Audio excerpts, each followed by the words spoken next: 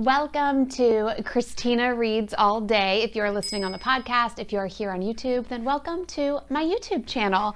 Today I am reviewing The 20th Victim by James Patterson.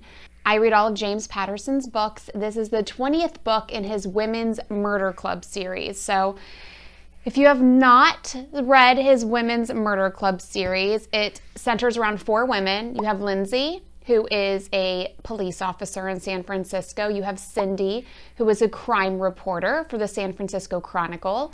You have Claire, who is the medical examiner, and you have Yuki, who is a prosecutor. And all of the stories involve these 4 women in some way, shape, or form. In The 20th Victim, Lindsay is investigating a series of murders, not just in San Francisco, but all over the country. They all kind of connect. Somebody is killing drug dealers. So as Lindsay's investigating this, Cindy is writing about it. And Claire is sick. She has an illness. And then Yuki is trying a case. A man is accused of a crime, has to do with a drug dealer. So even though you have 4 different stories happening here, they all kind of tie in together. And that's what happens in every single one of his Women's Murder Club books.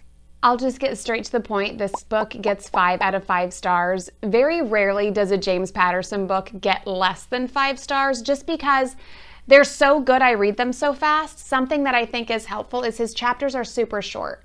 They're usually just like 1 or 2 pages long, sometimes 3 or 4 pages long at the most. I don't think you'll ever see a chapter longer than 5 pages. And at the end of every chapter, there's a cliffhanger that makes you want to keep on reading. And because they're so short, you're like, oh, let me just read one more. And then a day, 2 days later, you've read the entire book. I'm a big fan of the Women's Murder Club series. I remember when I worked as a TV reporter in Beaumont, Texas, I think it was in 2007, 2008, this was a show. It was a show on one of the networks, and I remember the person who played the police officer, Lindsay Boxer, was Angie Harmon? I don't know how you say her name. And it only lasted 1 season. I was so disappointed, and I remember the reporter, Cindy, was played by somebody who I watched on Guiding Light growing up. She had red hair. I don't remember her name, but she played Marina on Guiding Light. I loved the show. It only lasted 1 season. It's a good series. James Patterson has a few. He has the Alex Cross ones, which are super popular. He has the Women's Murder Club. He's got Michael Bennett, again, another detective. A lot of his books have to deal with crime. There's always a detective. So it's a good one. I like The 20th Victim.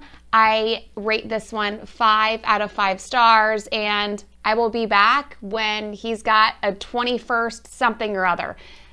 Don't know what it's going to be. Maybe 21st birthday. Who knows? We'll see. That should be out soon. While you're here, make sure you tap that subscribe button, whether you're here on the podcast or you are here on the YouTube channel. I appreciate you taking the time to read my book reviews, and find me on social media. I am at Christina All Day. You can send me your book recommendations, and for all of the previous book recommendations that I've done, you can also find those on my blog at ChristinaAllDay.com.